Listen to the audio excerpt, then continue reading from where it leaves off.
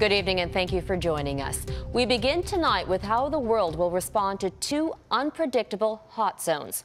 NATO is calling for a coordinated response to the conflicts in Ukraine and Iraq.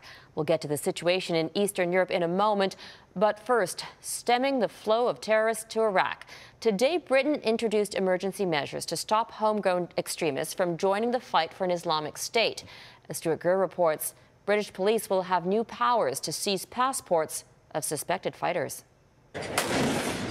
As Iraqi government and Kurdish troops retook the town of Suleiman from Islamic State militants, a captured foreign fighter offered a chilling glimpse into the extremist group's global recruitment network.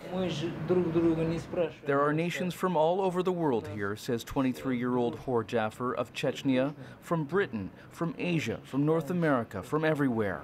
We want to be martyrs. This is a message to Canada. At least 130 Canadians have joined the flood of Western fighters in Syria and Iraq. Among those waging war for the Islamic State are 700 fighters from France, 400 from Germany, and 500 come from the UK. Today, Britain took the lead in stopping suspected homegrown extremists from going abroad. By providing the police with a temporary power to seize a passport at the border, during which time they'll be able to investigate the individual concerned. Airlines will also have to hand over passenger lists so police can identify potential extremists returning home. This comes after Britain last week raised its terror alert to severe, the second highest level, warning an attack is highly likely. The Kurdish military, which is fighting the Islamist militants, says it's only a matter of time before the group tries to hit a Western target.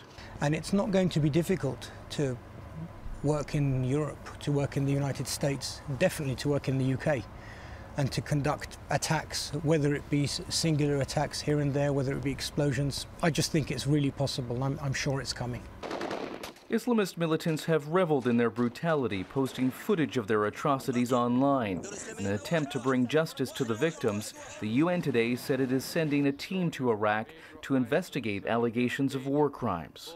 This includes targeted killings, forced conversions, abductions, slavery, sexual and physical abuse and torture. The pressure's now on Canada and other Western nations to follow Britain's lead in stemming the flow of homegrown radicals flocking to the Islamic State. And finding a new strategy to fight the extremist group will be high on the agenda when Prime Minister Harper meets other NATO leaders later this week in Wales. Robin. Stuart Greer in London. Thanks, Stu. We've posted more details about Britain's plan to seize suspected terrorist passports on our website, globalnews.ca.